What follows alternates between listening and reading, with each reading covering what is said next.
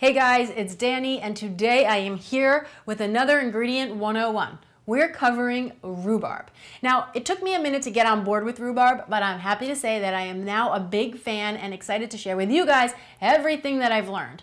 Starting with what I find to be one of the most interesting things about rhubarb, and that is that it is technically a vegetable. It grows in the ground, it is a relative of buckwheat and sorrel, but because it's treated like a fruit in most dishes, it's cooked in sweet dishes and desserts, in 1947, a court actually reclassified it as a fruit in order to lower the tariffs and make it less costly.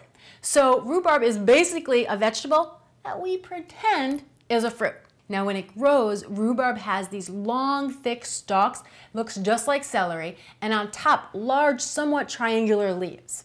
Now, we are just going to be talking about the stems because the leaves are actually not edible. They contain toxic levels of oxalic acid and they're poisonous. And you'll see that more times than not when rhubarb is sold, the leaves will already be taken off. But should you ever come across a rhubarb stalk that still has the leaves on, make sure that you cut it off and put it in the garbage. Now, rhubarb is a spring and early summer crop that is rich in antioxidants, high in fiber, and loaded with calcium and vitamin C.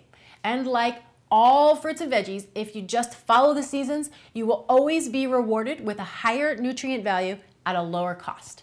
There's two basic types of rhubarb out there. One is more traditional. You're gonna get these thicker, wider stalks.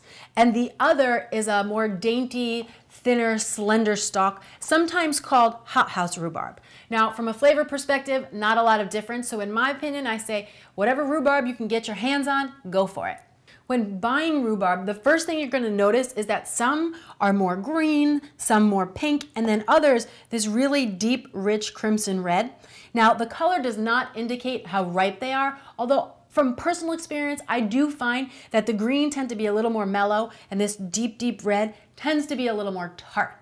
Either way, what you're looking for is a nice, plump, firm stalk of rhubarb that is a little bit shiny and not too beat up. As you can see, mine have a few nips and bumps in them. Ultimately, it's fine, but of course, the cleaner, the better. Once you get your rhubarb home, you want to loosely wrap it in a plastic bag. The one you get from the grocery store would be perfectly fine. Then just pop it into the veggie drawer in your fridge, and if it's fresh, it'll last up to 2 weeks. When you're ready to use the rhubarb, give it a rinse under some cold water, trim off the ends, and then just chop it up. It's very similar to working with celery.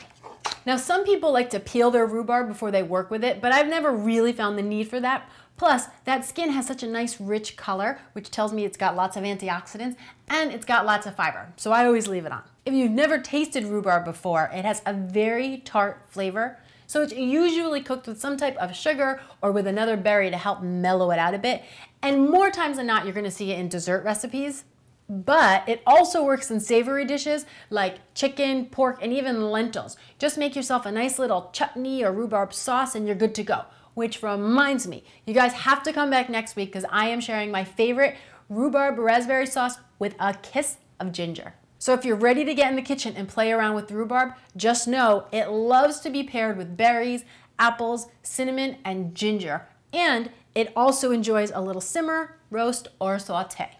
If you've ever worked with rhubarb before, I want to hear all about what you like to do with it down in the comments below. For more simple and nutritious recipes, tips, and ideas, be sure you come on over to cleananddelicious.com, where you can print all the recipes, save your favorites right to your very own personal recipe box, and subscribe to my newsletter.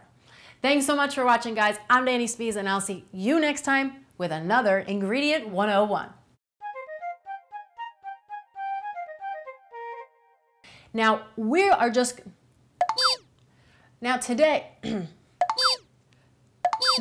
is a spring and early summer crop